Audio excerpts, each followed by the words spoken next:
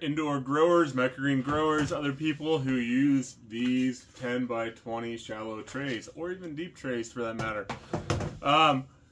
Many of you saw Bootstrap Farmer came out with a tray washer a few months ago. It cost about $3,500.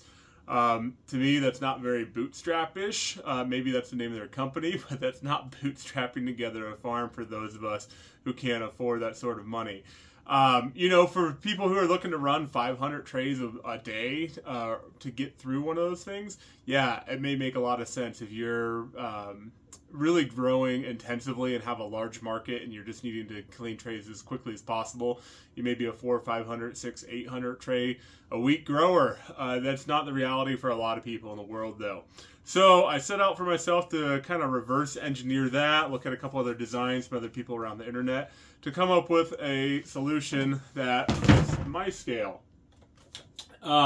So this whole video series is going to talk about exactly that. How can we build a tray washer without breaking the bank, maybe for a tenth of the cost? I'm in this for about $325 total, and we'll break down all the pieces. This first video, I just really want to talk about what do you need to get ready to do this, right? What's the equipment? What are the supplies? What's the design? How did that morph a little bit over time just as I was building it? Because I'm definitely a build the plane as you go sort of individual, but I did have to download my brain a little bit onto a piece of paper and to design to get me a starting point. So the first thing you're going to need, like I said, is a good design. I really had to sketch this out to try and help me conceptualize how many fittings was I going to need. And then when I got to the point of ordering fittings, I changed a little bit of how this looked as well. I didn't ever come back and modify my design here, but it helped me just get a good count and kind of a good idea based off of my measurements of the sink. And I guess that's one thing I didn't say. This design was designed to sit over a basin sink. That way water will be contained. I'm going to cover this with a piece of 4mm plastic, and we're going to talk about how we're going to attach that here as we go through this video as well. But all the water is going to go down into a sink. There's a couple people on the Facebook microgreen groups that have a similar design that is used outdoors. Unfortunately, for 6 months of the year here in Montana, I can't exactly go outside and wash my trays. So I needed something that I could modify over a sink. So this could very easily be changed to a freestanding washer as well that could be used outdoors. But yeah, so I just had to get a count on my fittings more than anything. I chose to go with 1-inch PVC. It tends to be a little bit stronger. You can probably get away with 3/4-inch PVC and be fine. Your measurements may be a little bit different from the things I'm going to talk about in this video. Everything here has been scaled for 1 inch. And yeah, ultimately I'm here to try and save those of us who are starting out at 100 to 200 trays a week, right? Or a lot less, a lot of time and heartache. And if you really like this content, please like and subscribe. Also going to set up a Patreon page that I'll link below. And if you're like, hey, this dude just saved me like over $3 grand on buying the Bootstrap Farmer tray washer, and you feel like throwing me $5, $10, $50 or whatever, please jump on Patreon, and I'll hope to keep this sort of content coming that really helps us optimize our efficiencies without breaking the bank. How can we lean up our farm and really make things really good? So, like I said, I opted for 1-inch PVC because this makes a really solid frame. Probably could have gotten away with a 3/4-inch, but yeah, your fittings are going to be smaller with a 3/4-inch PVC. It might also have more flex in it. But what I found as I was building this out too is I had so many of these fittings that are much larger anyway of a diameter that it kind of didn't matter because the fittings are what's providing a lot of the structural rigidity here. So with this guy, the things you're going to need, 1-inch PVC, like I said, or 3/4-inch, whatever size you choose to go with. Another big one, PVC fittings. I highly recommend going to 247 Gardening. I'm going to try and get an affiliate link, and I will link it here. And if not, just go to 247 Gardening and order these things.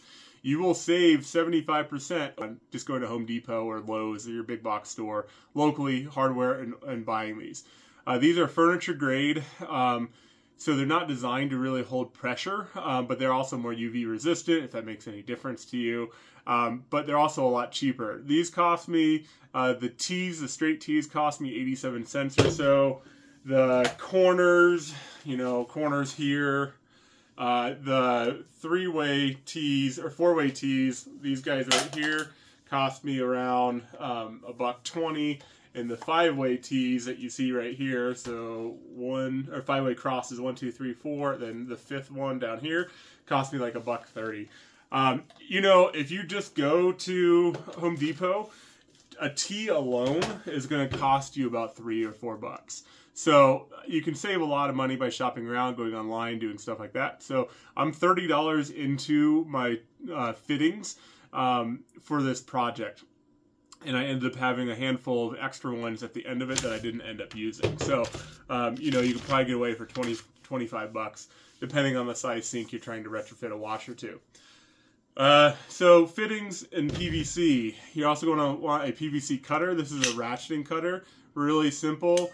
It just ratchets down and then we'll slice your PVC somewhere when it gets all the way down. If you've never used one of these, it's really simple to release. You just pull down on the one handle and it opens it back up. And then, you just click it down and away you go. Other tools you will need. So when you are cutting your PVC, you're going to want to measure and mark your PVC to cut it. So, just little things hopefully you got hanging around your house, Sharpies and measuring tapes. One of the things that I found came very handy as I was doing this is just, a pipe wrench or a channel lock wrench, something like that. Because you will inevitably be putting this together and then you'll pull it apart to do another step or something like that. And then you will have a very short piece of PVC in a fitting that does not leave you very much room to grab onto. And it's very hard sometimes, especially if you put pressure on it, to pull that sucker out. And so just a pair of channel locks or a pipe wrench or something, a crescent wrench that you can grab them, gives you a lot more gripping power on those. Other things you're going to need, screwdriver, 7/16 inch wrench. And this is going to come in handy when you go to bolt on the surface cleaner onto the frame. And so if I show you that here real quick, I just took 4 1/4-inch bolts and bolted them on using a lock stop nut on the top, so those ones with little plastic inserts that won't walk out, some 1/4-inch washers, stuff like that. And yeah, essentially with these bolts, on one side there's a Phillips head that you hold with your screwdriver. The other side for a 1/4 inch is a 7/16 wrench, and you just hold it, screw it in, away you go. To go along with those bolts, you're going to want a drill, and you're going to want a 1/4 inch drill bit too. So just a couple of those tools that go along with this build out. For the last thing, and this is the most expensive piece, but some sort of pressure washer with, and I apologize if this is already assembled, and I'm going to disassemble this a little bit in the other videos to talk about how it went together. But then you can see also in the matching Greenworks green, a pressure washer surface cleaner. Now the purpose of the surface cleaner is it does have a little propeller thing in here that has, if you can see it in here, pressure washer nozzles on it that spin as it goes and gives a really good scour on your trays. I've seen a couple people posted on Facebook, those different Microgreens groups, talking about how the surface cleaner at about 2,000 psi is enough to clean trays. And people who have done a 2-sided surface cleaner, so a top and a bottom surface cleaner, can run through about 400 to 500 trays in an hour. This is only a 1-sided. I'm only at 100 trays.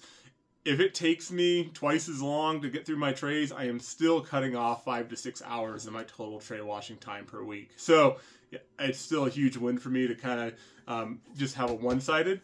One thing I will say is because I use the 5-way crosses here, I would be able to very easily retrofit this by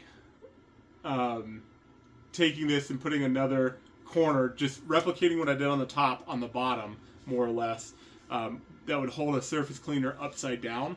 The thing is, if you go that route, I was looking at it, it cost me about another $200 more between getting a more powerful pressure washer with a higher gallons per minute, buying 2 surface cleaners, buying all the fittings to split the pressure washer hose into 2 different hoses. If I was a much larger grower, I would definitely be doing that. And who knows, in the future, I may get there. And when I get there, I will likely retrofit this thing to go that direction. But in the meantime, this is more than enough, and it's going to save me plenty of time. So, material-wise, what all is in here? Like I said, 1-inch PVC. This 1-inch PVC, I actually got 2 10-foot pieces and used just about all of it. I thought I was going to run out at one point. Now, again, I'm a build the plane as I go sort of person, and it would take me longer to sit down with a pencil and paper and try and figure out all these measurements rather than just like fiddling with it, trying the fittings, trying the piece, seeing if I need to lengthen it, shorten it, whatnot. So I do waste materials, but I feel that a $10 piece of PVC is definitely worth me saving hours and hours of my time in the long run of trying to actually just like engineer this properly, because that's not how my brain works. Yeah, and so essentially what this does is this is going to sit with these T's on the end on the basin of my sink right here. So that's all it is. Pretty simple. We'll wrap it in plastic. Oh yeah, that reminds me, the last piece here. So you can get these on Amazon. These are 1-inch poly row cover, PVC poly row cover clamps. And so if you see people gardening that use poly ethylene or other sort of row covers, you can make frames out of a 1-inch PVC and they just snap on just like that. Gonna use that in this contraption when I have my 4mm plastic draped over this to hold that plastic in place.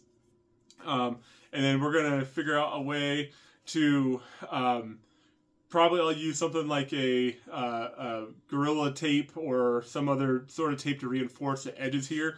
That way it'll only leave a small hole for the tray to slide in, and the plastic will come down to just above the tray. Trying to keep, again, all the water I can going down from this device as we can. So with that, that's my version of tray cleaner. Have not run this thing yet. Don't know if it's going to work out, but if all indications are pointing to it will. Going back, pressure washer. Again, 2,000 PSI is what I'm using. I found on sale a 2,000 PSI pressure washer this spring at Costco. And that's what really spurred me to do this. I've been thinking about doing something like this. I've been on the fence about different pressure washers, 3,000, 3,400, 4,000 PSI pressure washers for a while now. And then like trying to even figure out like what is a pressure washer when they're electric pressure washers and they're claiming up to a certain PSI. Things like that were just a little wiggy for me. Saw this one, $230 at Costco, came with both the pressure washer and the surface cleaner. The price was right. And so yeah, I just jumped on it and away we go. So that's what I have for this video. Next video, I'm going to talk about dimensions of this thing, how tips and tricks of how to put it together, because once you start putting PVC together, I definitely found there are some things that work well and some things that don't work well when you have very rigid in small spaces where you don't have a lot of PVC to flex. And yeah, we'll just kind of talk through how I built this thing out, and then we'll do another video of it in action. So with that, until next time, again, if you like this content, please like and subscribe. If you feel like I saved you 3,500 bucks, please, I'll take 5 or 10. Patreon links below. And hopefully I'll keep this stuff coming, because ultimately I've received, and I'll go back and just say, if you don't got $5, because we've all been there, when you're starting up a farm, it is tight. I get that. Like, I've received so much free help in growing and expanding and learning about how to grow microgreens. You know, I'm paying the buck forward here, right? But if you choose to pay it back to me, I'm not going to say no. So, Patreon's below. Like, subscribe. Love you guys. Until next time, keep on growing.